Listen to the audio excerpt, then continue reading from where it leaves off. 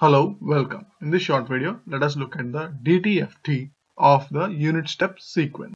It is given the signal y of n equal to u of n, where u of n is equal to 1 for values of n equal to 0, 1, 2 and so on, and 0 elsewhere.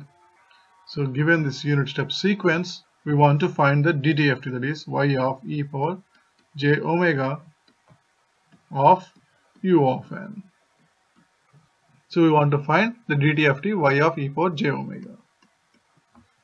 For this problem, we are going to use the accumulation property of DTFT, which is defined as follows. For a sequence y of n defined as summation m equal to minus infinity to n x of m.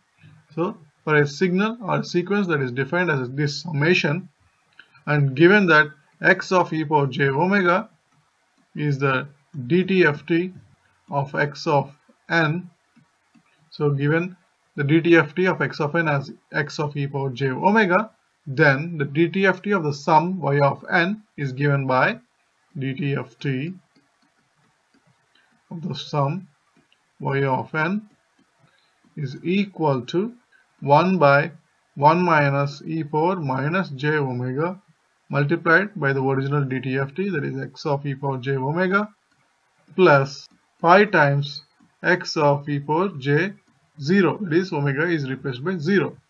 That is the value of the DTFT of x of n at omega equal to 0, and then multiplied by the following sum. Summation k equal to minus infinity to plus infinity delta of omega minus 2 pi k.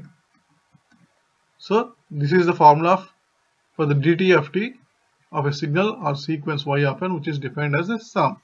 So clearly for y of n equal to u of n,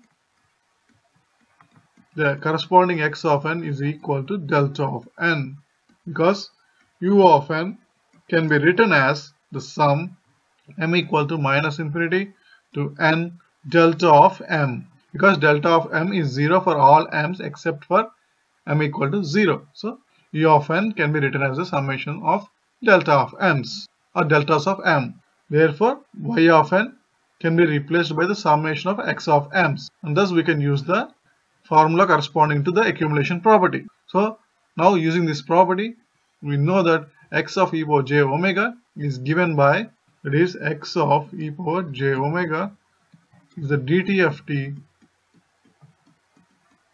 of delta of n, which is x of n, which is clearly equal to 1. That is, our x of e power j omega is 1. So now we can write the formula for y of e power j omega, that is the DTFT of the signal y of n,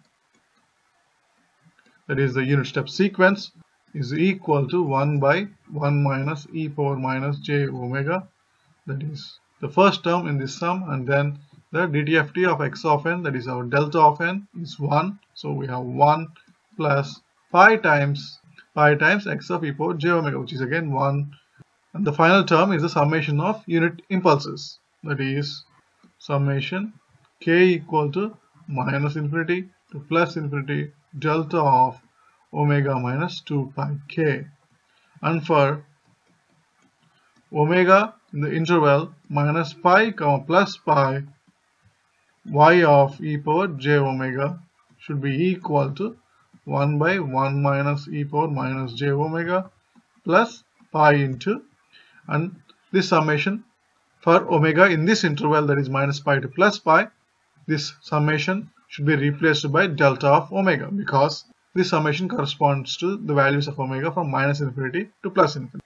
But we only need the DTFT for the interval minus pi to plus pi. So finally the DTFT of unit step sequence is given by y of e power j omega equal to 1 by 1 minus e power minus j omega plus pi times delta of omega. Thanks for watching.